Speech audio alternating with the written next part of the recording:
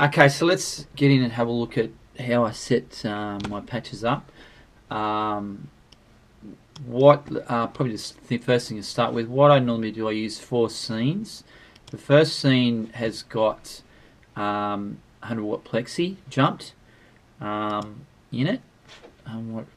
Plexi 100 watt jump, which I really like to give me like a pseudo clean sound and a real sort of breakup sort of sound. I don't really use a lot of super spanky cleans, mainly sort of on the edge of breakup to a pretty solid sort of sound. And then on scene 2, I've got the same amp just boosted a little bit through the output section, and then scene number 3, I'm using the shiver lead, and then 4 once again is the shiver lead boosted, and I'll show you how I boost that in a minute. And then I've got things like phases and chorus and tremolos and all that sort of stuff going on. And what you'll notice here as well, I've got before and after the amp sim, I've got some parametric EQ, and what I find that the parametric, especially before the amp, and I've got it boosted, where is it? Boosted at 600 Hertz on 2 dB with a 0.7 Q, and I find this gives a, especially with this guitar and my Shure, the Music Man, this is Luke 3. It's got an alder body, and the Shure especially is sort of not as mid-heavy as say like a Les Paul or PRS. So if I'm using my Les Paul, I will switch that parametric EQ off, just to accommodate for the extra mid-range in the guitar, and it just sort of strengthens the sound of the tone, like without, probably can't hear it a lot through the computer speakers, but just strengthens the sound a little bit more. And same with the parametric EQ after the amp sim, before the cab. Actually, I might, as we speak now, I might actually change that around, because in the last firmware version, the guys at Fractal have introduced a new feature on the parametric EQ, which gives a really cool sort of sound, which I used on one of my other features. It's the shelving 2, and that works really well, because normally in my cab block I will use a low cut on it, which for some reason I don't have on this one. And a high cut around 6,000 hertz, just to tame those lower and high end frequencies coming out of the amp sim. But what I've found is that this shelving 2 works really well. So if I set around 125 and reduce the gain on that, and have this set about 0.5, 0.6, it gives a little bit of a bump in the lower section of that. You see the little bump that's happening there, and it just, I find just, yeah, it adds a little bit of a sweetness to the sound. Same with this one too.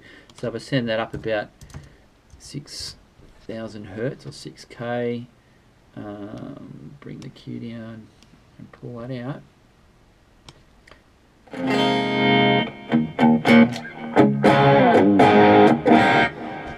Yeah, I find that works. That's been working really well on other patches. So yeah, just fixed it on this one. So that's that. Now what I've got coming out here, I've got this breaking off here. This chain of effects is heading off to my effects loop, which heads straight to my amp. So this is my dry signal. Like I said, if I'm doing wet, dry, wet, I'll turn that delay off. Oh, come on.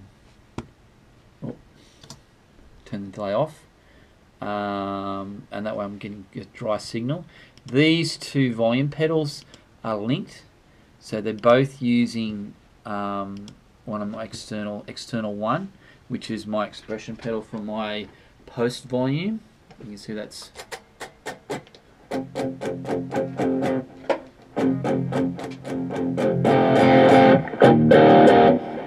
yeah, volume does what a volume does. But yeah, those two are linked on the same expression pedal, external one. This one here should be external 2, or external 3, sorry. External 3, which is my pre volume pedal. So if I bring it back, I get clean,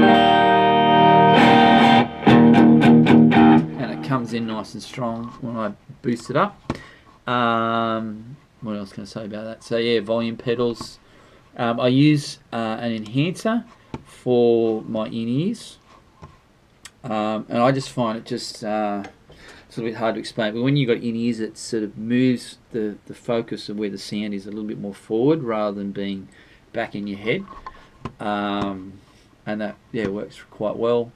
Delays and all that sort of stuff's pretty standard. What I normally do with my amp sims, if we have a look at Shiva, I run the master a little bit hotter, and I always try and use a bright switch, and I'll also play around with the sag a little bit, and sometimes I will where am I?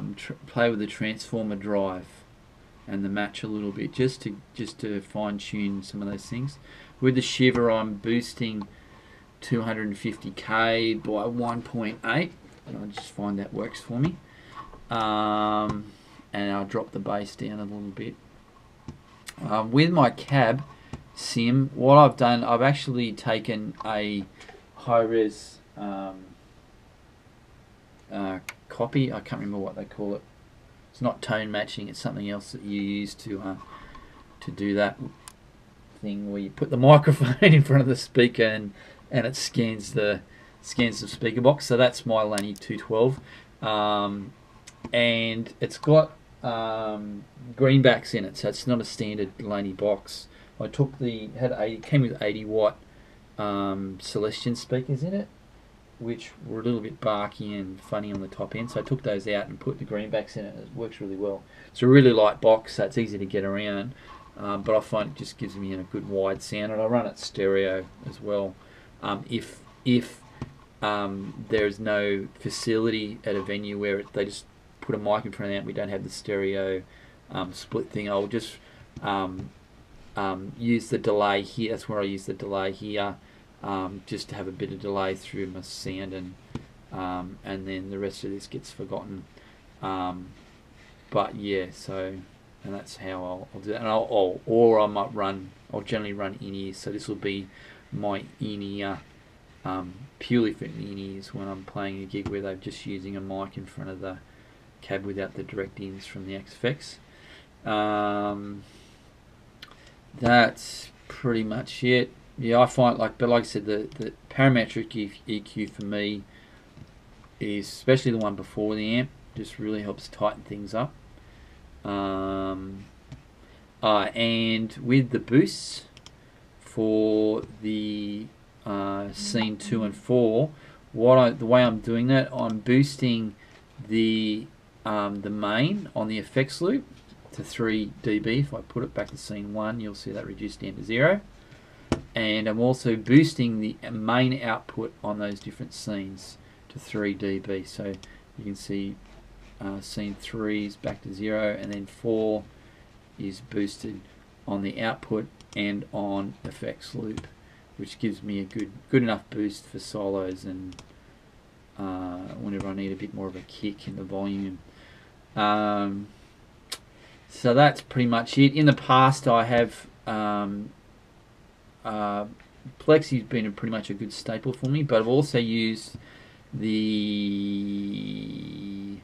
Bogner Blue, which is really good. Sometimes I find the Bogner Blue a little bit squashy in its compression with some of the higher volume sounds, but it's got a nice smooth sound to it. I generally try and go for a good clean smooth sound with a bit of bite, just a bit of bite to it.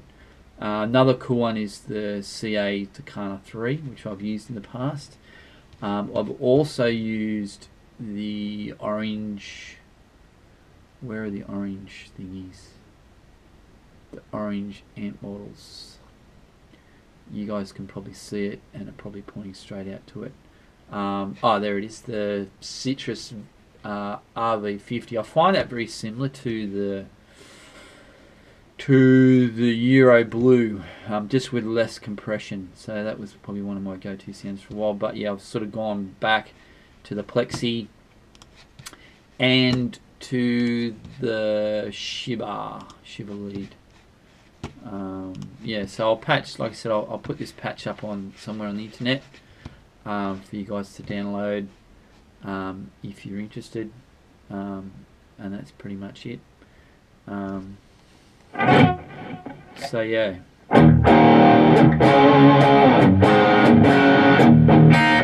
the guitar's a little bit out of tune, but yeah, the Shiva's got that nice big fat ballsy. You can dig in and really sort of you get that squishy feel about it, which is really cool.